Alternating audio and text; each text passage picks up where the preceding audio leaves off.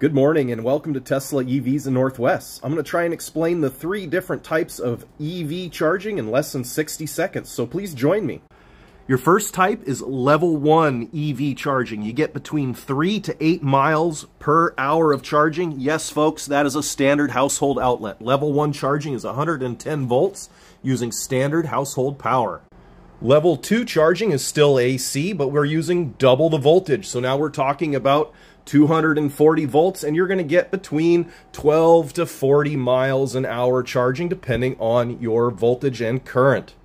You can also have public level 2 EV charging like this charge point at our local library.